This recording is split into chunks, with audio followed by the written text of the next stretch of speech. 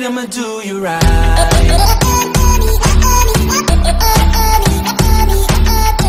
Hey you guys, welcome back to my channel. This is Linus May with some more NBA news. The Lakers beat the Pacers despite of the worst free throw percentage in a game, guys.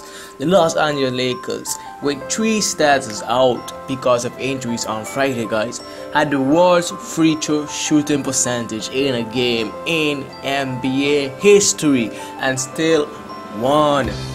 With Lonzo Ball, Brandon Ingram and Kentavious Caldwell Pope out, the Lakers shot and 2 for 14 from the foul line in a 99-86 win over the Indiana Pacers at Staples Center.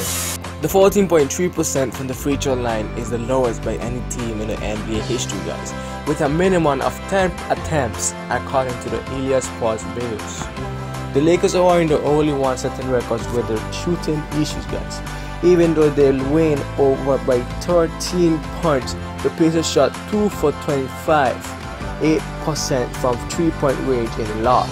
That is the worst percentage in franchise history, guys, and worse by any Lakers opponent in team history with a minimum of 20 attempts. Can you guys believe that?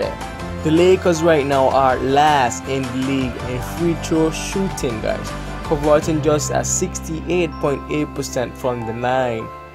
Jordan Clarkson was the only Lakers to make his free throw. Well guys, there you have it. That's my news for you guys from the Lakers versus the Pacers and the worst shooting percentage make history last night.